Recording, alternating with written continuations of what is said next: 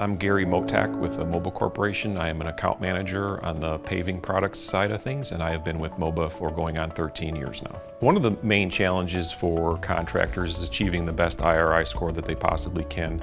And one of the most frequently asked questions is, why do we even care about IRI?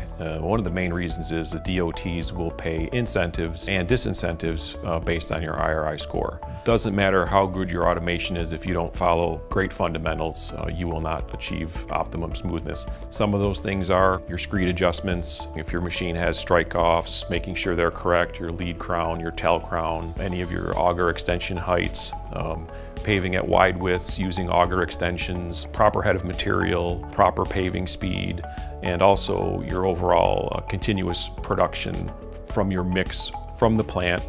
Have to match your cycle times with the trucks coming in, matching paver speed to the amount of trucks you have, and also making sure that you have proper roller capacity to keep up with the trucks. So that would be one of the main reasons for wanting to keep optimal production going.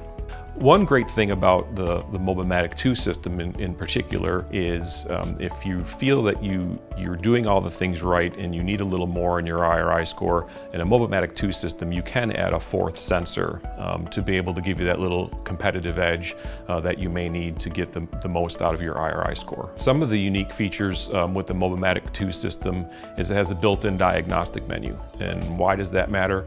Well, it matters if you're out on the job and you're having issues with, let's say, with your big ski and you're not really quite sure on what the problem is.